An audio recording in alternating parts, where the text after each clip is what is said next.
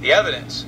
And it turned out to be evidence of money transfers from the United Arab Emirates, and in particular one individual. Well, 2 weeks later they found out who this individual was.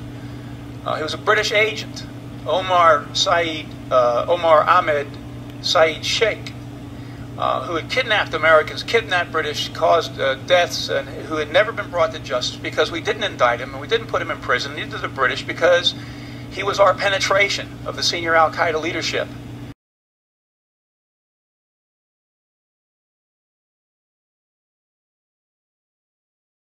And in terms of these three people that you mentioned, were they members of or associated with the government?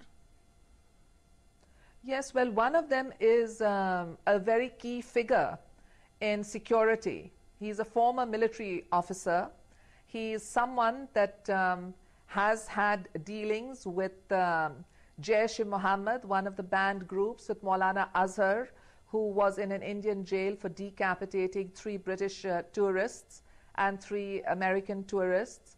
And he also had dealings with Omar Sheikh, the man who murdered Osama bin Laden.